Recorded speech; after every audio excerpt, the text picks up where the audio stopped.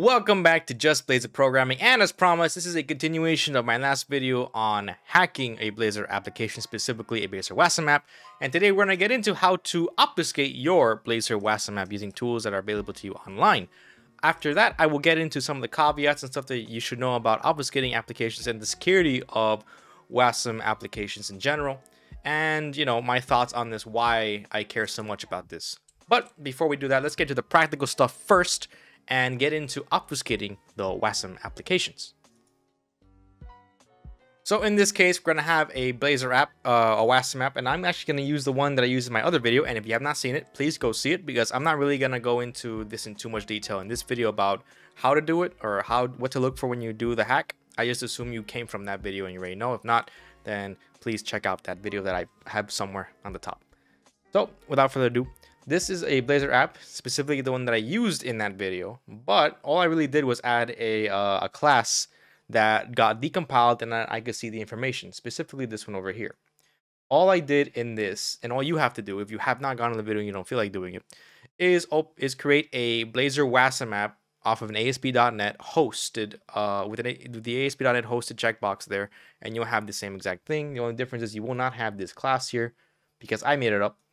And this is just to prove that when you decompile a class, which can be done very easily, especially because all the tools are free, you can see this. And if you don't think this is a bad thing, I think it is, because in case you have keys in here, if you have some sort of connectivity here that's shown and you think it's not being shown, it is. Or if you have some data that you don't want the client to have access to, then that could be a problem.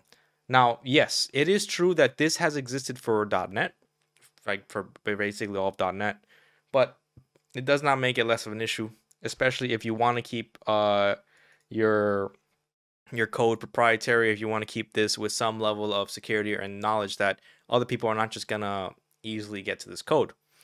But in order for you to protect this code, in this video we're gonna go into obfuscation. Obfuscation being that your code, when it compiles, if someone tries to decompile it, they're not going to be able to see what is being decompiled. That doesn't mean that if they didn't have a dedicated team of people to decompile your code and understand what's going on there, they're not going to be able to do it. But this makes it a lot harder. And hopefully this, it's basically the lock your car theory. You lock your car, sure, someone can break into it, but it's going to be a lot harder. And you've done your due diligence as much as you probably can. So in this case, I will look towards, not this one, this here. This is called Eazfuscator.net. Now, unfortunately, when it comes to obfuscation with .NET, I've looked into a bunch of tools, and nearly all of them you need to pay for, including this one. But this one at least has a 30-day trial, and it's actually a pretty simple setup. I'm going to show you how to do it with the .NET. So all you have to do is download here. I already downloaded it. So I actually have Eazfuscator. I'm just gonna go have it, I think, over here. So when you download it, just go to the normal download, and then you'll have something like this pop out once this is available to you. But before that, in your project, you need to do a few things. The first thing you want to do is go to your dependencies, and then you're gonna manage NuGet packages, and we're gonna add that into our project. So you're gonna see this, the Gapachenko Eazfuscator.net. This is the same thing, and you want to install this. Yep. Okay, good. So now we've installed the dependency in our project. It looks like it's done. Okay, good. So there's nothing else you need to do with the dependency right now. You're pretty much good to go. And what we're gonna, and all it says that you need to do is have it in release mode, and then before you do a compilation, activate the application, or activate the .exe. I'm gonna move this here for a second. You'll see what I'm about to do in a second. Right here, and drag and drop whatever the project files are gonna be. So this thing here, you just drag and drop it here, and you're done. So now this shared DLL is going to be obfuscated.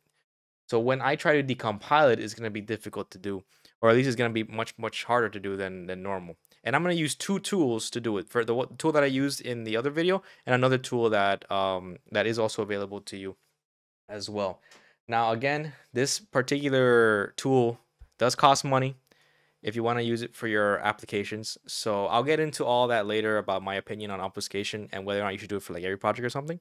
But you know, for now we're just gonna assume that you have a use case to do this. And as you see, I've already obfuscated it. So all you gotta do now, make sure it's in release mode, and then run the app.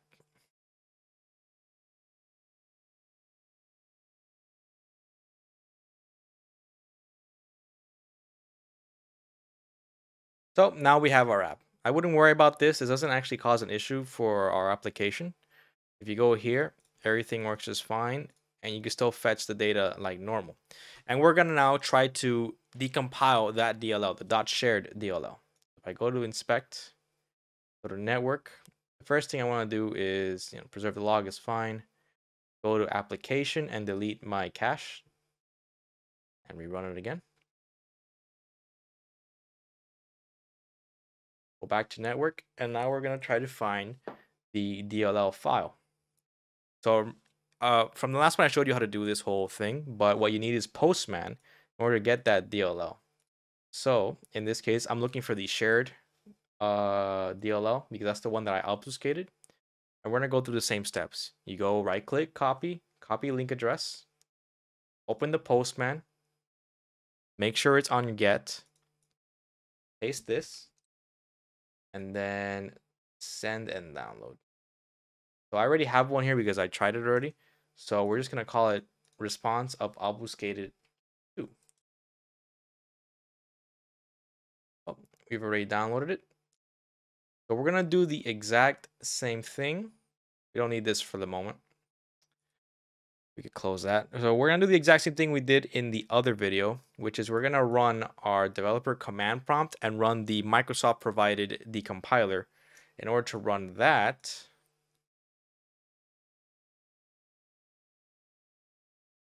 you need to get the command for it, which I got. Or is it ILDASM? There it is. Yeah, ILDASM, and this is the Microsoft provided decompiler. And wherever you saved your response, ours was response obfuscated 2. We're gonna drag that in here and see if we could decompile it. So what happened here is that it's saying that it's protected and we cannot decompile it with this. Now that's pretty nice. It's a good sign. But I'm not very comfortable with this. I do want to see what happens if someone tries to decompile it using other tools. So I'm gonna look for a reasonable tool out there that can do this. And one of the tools that I found is called JetBrains.pack. So let's go to that.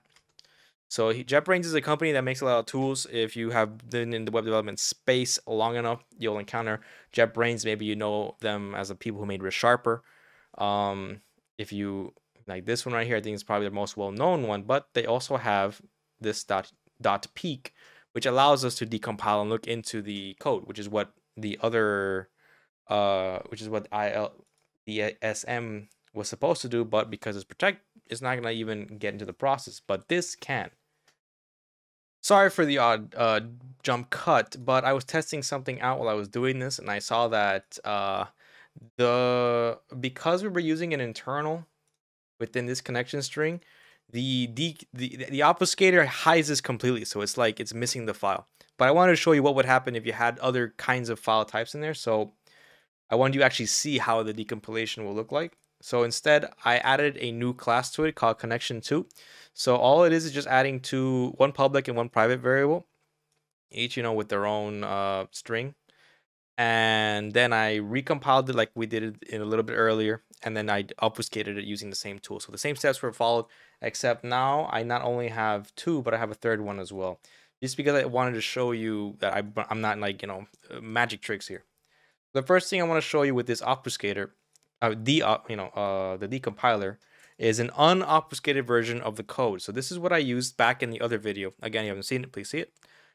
And this will show you a version of our code that does not have that extra class, but the fact that you'll be able to see the connection string here just fine. You know, there's nothing that's obfuscated at all. You know, it's an internal class. You can see the fact that you can see whatever the value is going to be here. So this is completely open. If someone decides to grab your DLLs and decompile it with this, they'll be able to basically have everything they need to see whatever it is that you wrote in there and how you wrote your code. So that was the unobfuscated version. So now I'm going to go to obfuscated version 2, which is the one that we just obfuscated it completely, starting from whenever I completed the last Blazor project without adding that extra class. So this is before I added the extra class. And what you see here is that the internal is missing right now. Although you can still see these things here, the summary, temperature, all that stuff, you can see the is basically just the class here. But what you do not see is the actual internal class that is missing now. So internals are invisible if they're trying to get decompiled through this. So now let's see what happens when you have a public file that has a bunch of strings or whatever, maybe has a private in there. That's what the third one is for. The third one will match this one with connection 2 as its class. Also, it has the same other internal class that we had in there. So you see it's still missing. The internal class is still in our code, aka the connection string one, but you just don't see it here either. This is the other version of it, but you see the connection 2 class, which is what I wrote. But what you don't see are the actual values within them. You know, it's completely hidden. So if I go back here, the values of my connection 2 class are just Blazor public connection, just Blazor private connection. And obviously, you do not see any of that here. So it is obfuscated correctly with this. And it looked like it did not do any damage to my program. There is an error there when you do run this, but I don't think it's a big deal. Now this is just a very simple project. There isn't very much, you know, there's not many dependencies, not many complex things happening. I'm not going to tell you that doing this will completely, you know, will be completely bug free off the bat, but I will say that this is a step in the right direction. And if you're willing to go through that to obfuscate your code, then I think there's also other options for you to use if you buy the Eazfuscator.net. If I went to the website, I think it actually allows you to toggle what kind of features you want in there. But what you're seeing there is basically the string encryption, which is what I cared about, to hide your connection strings and whatnot. And this is one way of obfuscating your code using this tool. But again, this tool requires you to purchase it if you want to use it in production. And I believe the JetBrains tools as well at some point. A lot of these tools that do this do cost money. I've looked through a bunch of tools to see if there's like a free one that you could use in production, but I haven't found any good ones. This is the closest one to a good one that there is. But I will say that you don't need obfuscation for everything. So now this is going to be the part of the video where I try to explain whether or not you want to obfuscate or not. So let's just go into that. Boom, I'm back. So there's really nothing else that I could really show you here apart from the obfuscation that you already saw. Now, my opinions on this, that if you are working for a company that wants to keep their code proprietary, aka they don't want to show the code off to the world, they're trying to sell some software or some sort of subscription kind of deal or whatever, then maybe you want to consider obfuscation. Now, there are caveats to it. Not all obfuscation tools are created equal, and some of them can cause problems to your code, especially because of the reflection issue. Reflection being that you have your names of functions that you are expecting to find and use, and obfuscation might change the names of those functions, and that can cause problems in your code.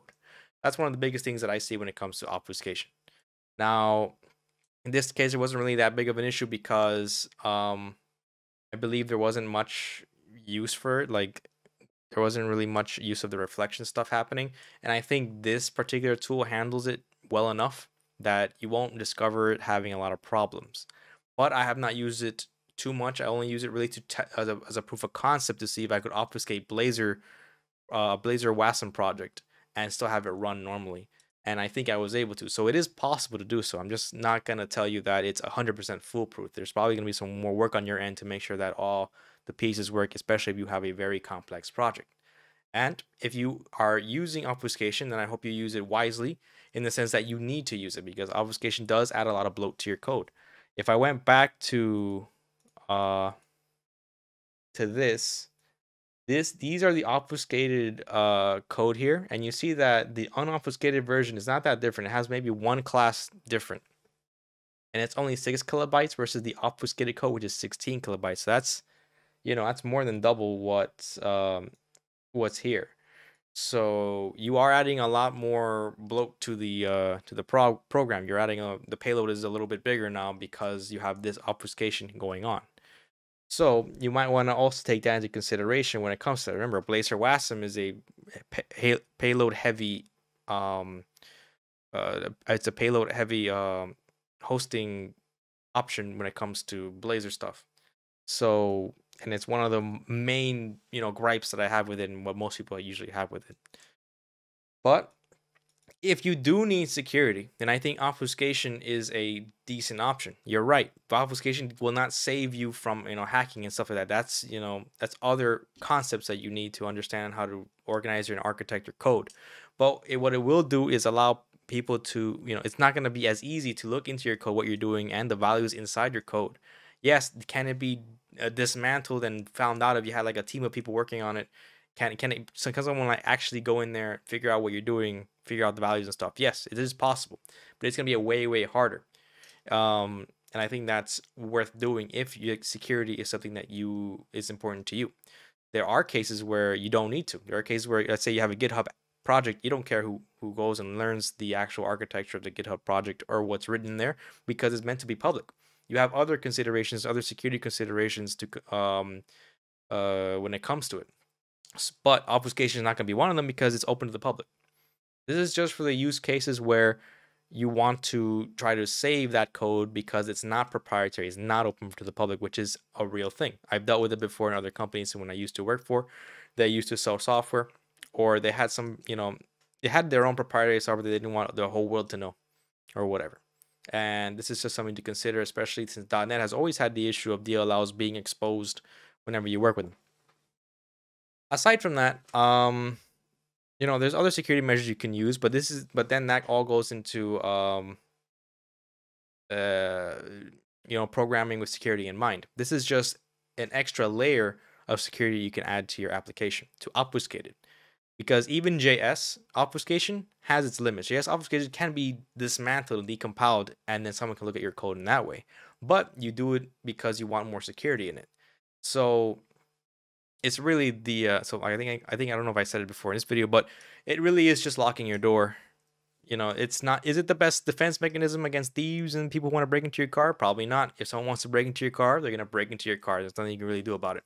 But locking your door does give a deterrent. It makes the opportunity much harder to take. So that's how the way I look at obfuscation. It's not the end all be all of security. It is just an extra tool in your toolbox to add more security to your application.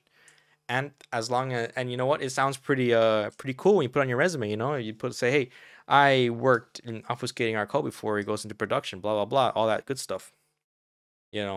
People like to overlook these kinds of things. And in an interview, if someone says, hey, oh, you take the security considerations for whatever project you're doing, that's pretty good.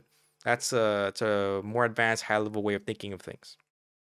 But again, obfuscation is a use case. So not all use cases are in need of obfuscation, especially if your project is already public, then obfuscation just gets in the way. Or if your project is pretty heavy, or if you just don't care because you have a service that you're providing, and most of what you're providing is gonna be in the cloud or something like that. So it's not really the issue with your code, it's gonna be more of the data problem, the data security. In this case, it's more of a code issue. Especially if you have some sort of connection string value in there, some sort of private key or something that you need inside the client for whatever reason, you want to keep that safe, then this is one way of doing it. Apart from that, there's really nothing else in this video to say. Other than that, obfuscation can be used, and you can obfuscate Blazor code. I encourage you to do it, especially if you are you're gonna work for some client that needs proprietary code or whatever. But I also take into consideration the use case. Maybe you don't need to. It does add bloat, and it's not 100% hack proof or whatever. But it is a step in the right direction. It is locking your door so that you can prevent thieves from coming in. It's not exactly the best solution, but it is, a deterrent. Anyways, this is all I got for you today. This is a continuation of my last video. If you have not seen it, please see it. And please like, subscribe, comment, do whatever you gotta do, and help me get up there. We're almost at 700, guys. Keep up the good work. See you later.